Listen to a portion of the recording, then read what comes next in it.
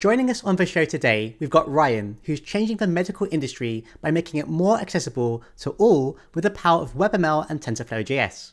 First though, Ryan, please do tell us more about your background.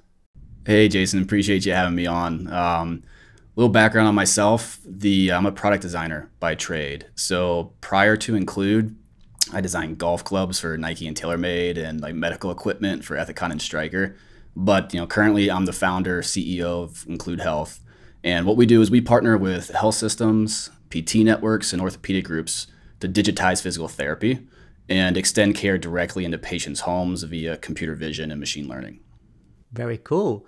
So maybe you can tell us a bit more about what you've actually created at IncludeHealth then. What inspired you to make that? Well, it's interesting because the journey of Include has always been around lowering the barriers of accessing care. We actually got our start after witnessing a man in a wheelchair struggle while exercising. And so like our first product in 2018 was an accessible and digitized strength trainer that we put into physical therapy clinics. However, like we knew that we wanted to go beyond the machine and even beyond the clinic. And so that's really when we decided to expand our platform into computer vision and delivering care directly into patients' homes on their own devices.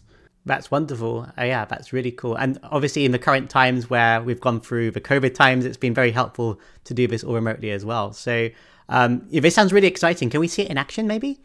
Sure. Yeah, I'm a very visual person. So maybe we just pull up this video and we can talk through it together. Sounds good. So as we get into this, what we're really focusing on doing is extending physical therapy beyond the clinic. And so traditionally, it's always you got to go to that clinic and receive that care, and it can be hard to access. And so we want to do that through your own device and through computer vision. So what you're seeing here is real-time feedback that we use MoveNet on to estimate pose estimation and deliver this care in patients' homes. We're a medical device that we can run on any device, fully web-based. And you can see these patients doing different exercises, upper body, lower body, with real-time feedback, counting their reps. We track their range of motion. We gather all that and send it back to the clinician for review to help modify their home exercise plans accordingly. Very cool. And this is using just a regular webcam, right? No special hardware is required for this. No hardware, no special software, just front-facing camera and browser. Perfect. What's this interface we're seeing here then? Okay, so yeah, on here we're starting with the clinician portal, and this is where they create their customized plans for their patient. So they can scroll through and check the ones they want, search through our large database, and just really make sure they find the right movements for that individual.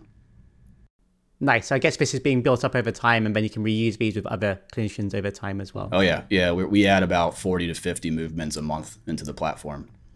Wow, very cool.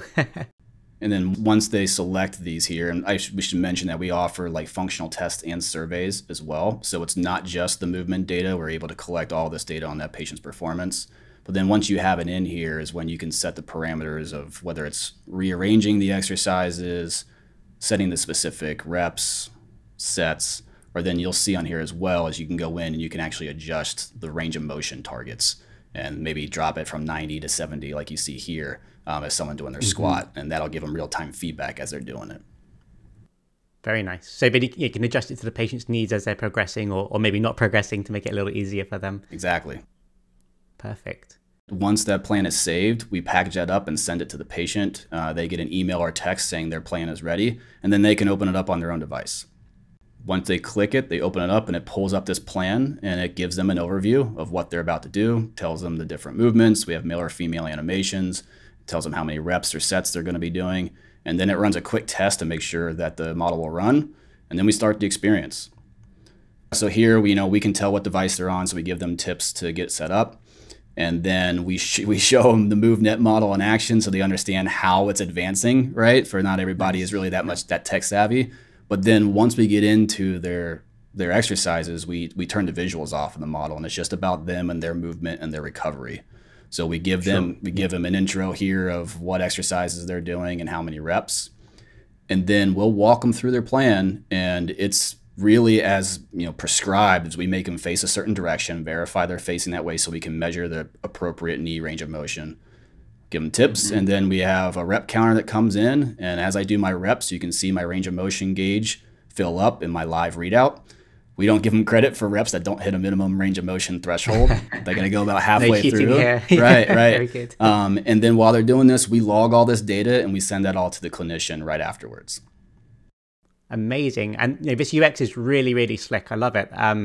Very easy and intuitive. And I like that you actually show the MoveNet stuff in action at the beginning, just so they are aware why they need to stand, in the correct positions in front of the camera, that kind of stuff. But then it's all about the user thereafter. That's really nice. Well, it's really interesting. I mean, we work with a lot of hip replacement, knee replacement patients. I mean, our average patient can be in their 70s. So you think you're delivering, computer vision enabled remote care to 7-year-olds. You got to make it as simple and intuitive as possible. Yeah, that makes complete sense. So what happens after they've completed their routine? Yeah, so I mean, after they're done with their exercises, all that data is collected and sent directly back to that physical therapist. So this is a report that's auto-generated that breaks down their scores across their surveys and their individual movements. You can see their motion scores, and it logs their range of motion for the key joint for each one of those. And then it flags where you have an issue. Like here on the balance test, I lost my balance, and it tracks that range of motion. And then we also record the video. And so if the PT wants to see that with their own eyes, they can do that and be able to really understand what's going on from a movement side with that patient without physically being with them. Yeah, but so nice to have. Yeah, absolutely. Right. And then here is where we load up on the trend side of things. So we can see, is this patient being adherent to their home exercise plan? Are they being engaged? And then we can go and look at their individual scores across different range of motion, surveys, that type of thing, to just really understand what's going on outside the clinic and just get that patient as healthy as possible. And then directly in here, you can just go in, edit that plan, and keep modifying their care accordingly. Now, leading into the next question, Ben, you mentioned you used the MoveNet model for pose estimation in this particular use case. Can you tell us more about your experience with using that? Sure. We dove into computer vision very early on, in about March of 20 when lockdown started. And at that time, like 2D pose estimation was still in its infancy. And it wasn't quite ready to be a clinical tool.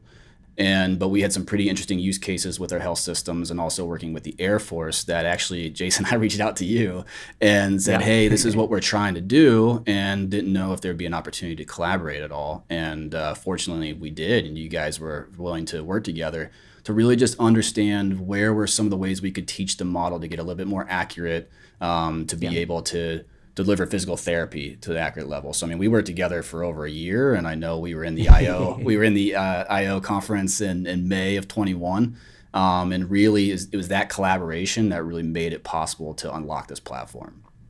Certainly, and I definitely remember this very well. And I remember the original model that we had for MoveNet. It worked very fast, was pretty accurate, but some of the more extreme poses patients were getting into were not being picked up quite correctly. So with your extra training data and advice, we're able to perfect that. And now we've got a model that, of course, is much more robust than ever before for these kind of medical situations, which is great to see. And of course, all of our users now benefit from that as well. So thank you so much for partnering with us on that one. Likewise. Now, I'm sure if anyone's like me right now, they really want to go try this out for themselves. Do they need to be in physiotherapy to try this, or can they actually go and have a go right now? So right now, we don't offer direct access. We do go through physical therapists. That being said, we want to be able to offer a demo so people can understand the experience. Right now, you can go to our site, IncludeHealth.com, and you can request a demo that we can provide. Hopefully soon, we're going to put one, just an interactive one, where you could do an exercise or two on your own just to get a feel for it. Nice. That's awesome. I think that'd be nice just for people to learn how it works, and if it's usable for them, if they do ever need that kind of stuff in the future, they can get a feel for it ahead of time, which is always good to do. So amazing. So what's next in your opinion? How do you see this evolving over time? Are there maybe any other machine learning models you're looking to integrate in the future to make this even better? We are at the tip of the iceberg. There's a lot in front of us. We're deployed with health systems and PT networks and the clinics kind of across the country. We're continuing work with the government, both the Air Force and the VA. I mean, really, it's extending care to people that can't currently access it, right? But even from a technology standpoint, we're really interested in how we can extract 3D data from 2D video and how you can augment your movement data set with that. There's also a lot of interest in being able to perform performance metrics from this. So not just like range of motion, but can you extract velocity, force, power, and look at that across these different joints and really understand what's going on through the movement. So a lot of exciting opportunities to expand. That sounds really cool, and I look forward to seeing what you create there. Now, as mentioned, links will be in the description after the show, so do check out this great work and consider leaving a comment if you're also working in this space. Thanks, Ryan, for being on the show, and I look forward to seeing more of your work in the future. Awesome. Thanks, Jason. Really appreciate it.